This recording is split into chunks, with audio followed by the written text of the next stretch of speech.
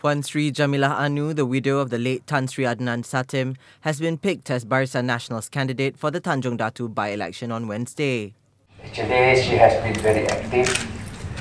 She has gone to the ground to have Nan, and I can tell you, she is really grassroots leader.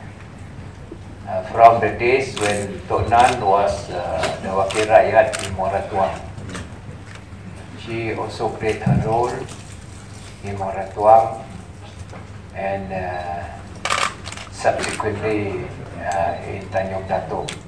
The Tanjong Datu state seat fell vacant after Adenan passed away due to a cardiac arrest on January 11th.